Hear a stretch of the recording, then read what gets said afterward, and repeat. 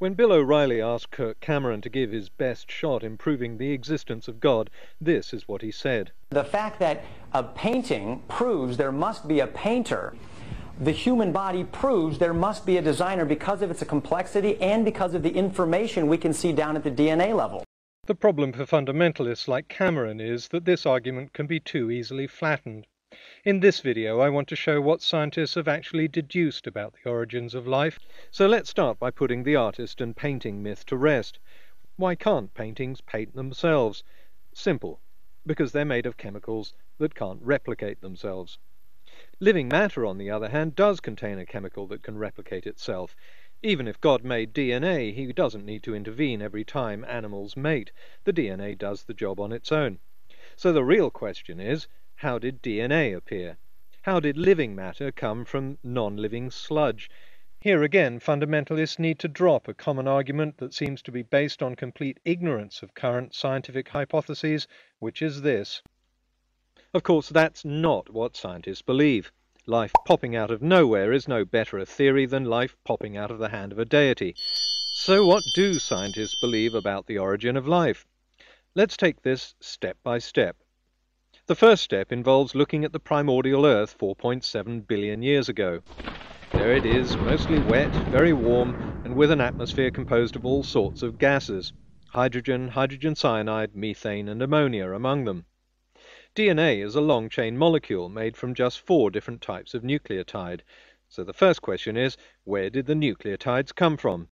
In 1961, a researcher called Juan Oro left hydrogen cyanide and ammonia to stew in an aqueous solution in his laboratory under conditions very similar to those that prevailed on the primordial Earth. Left alone, the solution produced adenine, one of the 4 nucleotide bases that make up DNA. To make a complete nucleotide, these bases need to gain a sugar called ribose and a group of phosphates. Biochemists think they know how the phosphate group formed. They're now trying to find out how the ribose is attached. Once nucleotides formed, the next step was to join together to make chains called polynucleotides.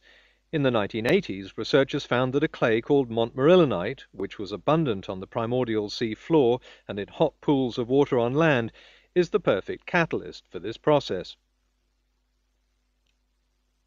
Some of these long polynucleotide chains, like ribonucleic acid or RNA, are able to make copies of themselves. The copies aren't always perfect. Mistakes creep in, but some imperfectly copied molecules would have been better adapted to the environment than others.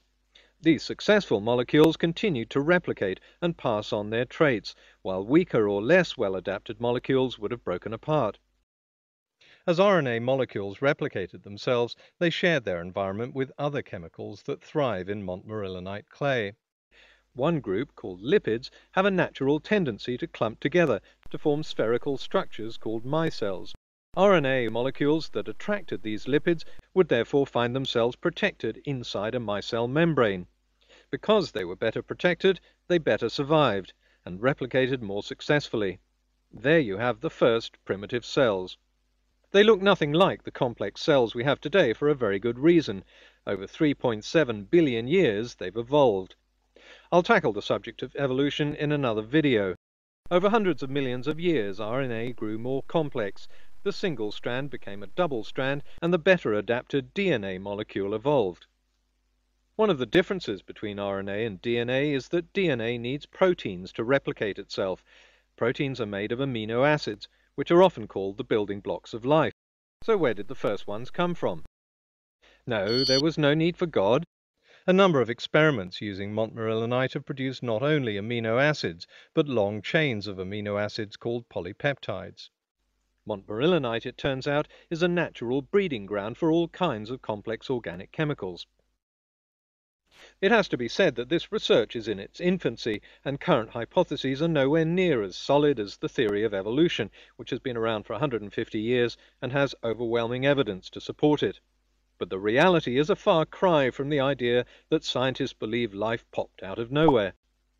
If God did indeed create life, then where did he come in? Step 1, step 2, and why?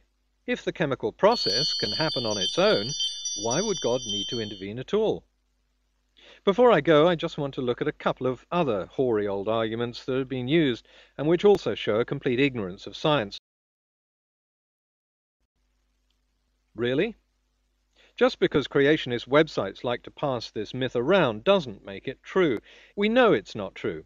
Left alone, organic chemicals can and do polymerize to form longer, more complex chemicals. Oh, that sad argument.